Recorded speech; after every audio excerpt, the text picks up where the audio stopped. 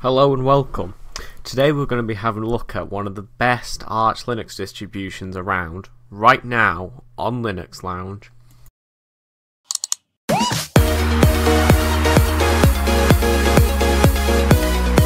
Well, as you can probably tell from the wallpaper, this here is SwagArch. Now it's based on Arch Linux, but don't sort of get the wrong idea from that. This is a very, very user-friendly distribution. In fact, I would go as far to say this is probably one of the easiest Arch Linux distributions around, maybe topped by Manjaro, but this is closer to vanilla Arch, so you kind of have some advantages there. Now, to sort of illustrate just how good this is, I used this as my daily driver for several weeks, had no issues with it whatsoever. It was fast, stable, all the rest of it. But like I say, all around SwagArch is great, so let's get on to reviewing it.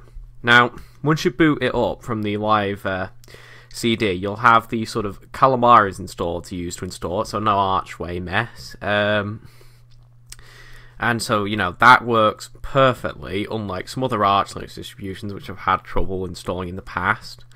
So once you've done that, it boots up fine, as I say. And then you kind of get put on the desktop, which, once again, everything works perfectly. But, sort of, that's it as far as the installation goes. It's as easy as it gets with Arch, in my opinion. But what do you actually get with this distribution? Well, for a start, you get a sort of quite an interesting XFCE desktop. You sort of got Docky down here, which has some icons on it, and you've got a panel at the top. Now, first things that are immediately obvious, this distribution comes with Redshift, which is something that a lot more distributions need to.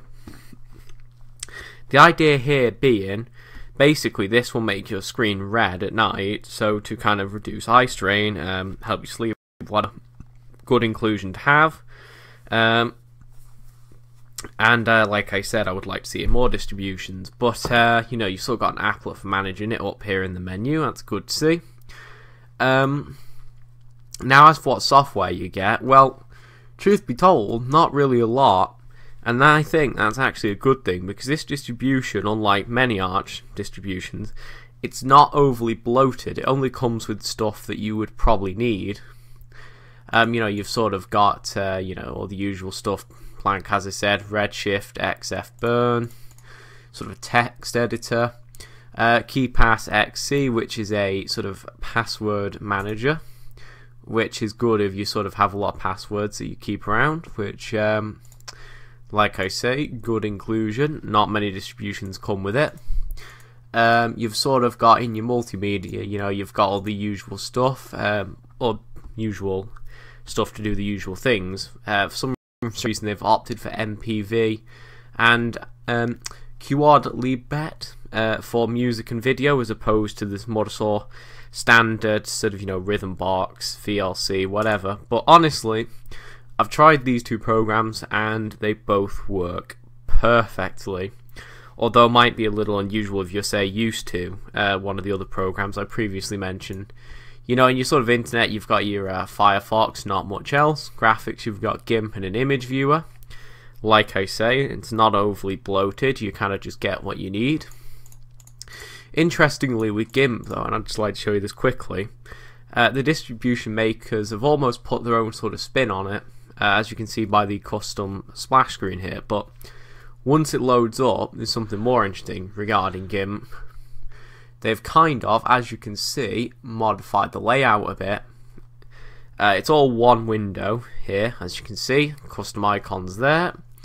Oh no, I kind of like what I've done with GIMP here. I've edited a few photos using this layout, and in a great deal many ways I kind of prefer it to the vanilla GIMP. But like I say, if you're used to using the vanilla GIMP, that could sort of throw you off a bit. Like I say, settings, all the usual stuff. But yeah, like I say, not much software bundled here, but there is what you need, which is always good in an Arch distribution, because often I find they either don't bundle enough software or bundle too much. This is perfect. Everything you could need is here. You can get more. In fact, you very much can get more quite easily, because there's a graphical package manager pre-installed, which is cool.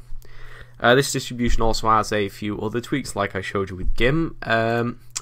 It's got a sort of custom NeoFetch theme here, which is always good to see. They have their own sort of slightly modified version of another icon theme installed by default. The Arc Darker theme for GTK, which is really nice. And they're using the Ubuntu font, which seemed like a strange choice to me initially, until I kind of started using it and realised it's a really nice modern font. This distribution generally does look really good, you know. Another strange mod is you can't right click on the desktop, but you know, like I say, it's kind of just the image that they were going for with this desktop. Got a few nice wallpapers on the point of everything looking nice. As you can see, they all look great with the pre-installed icon theme.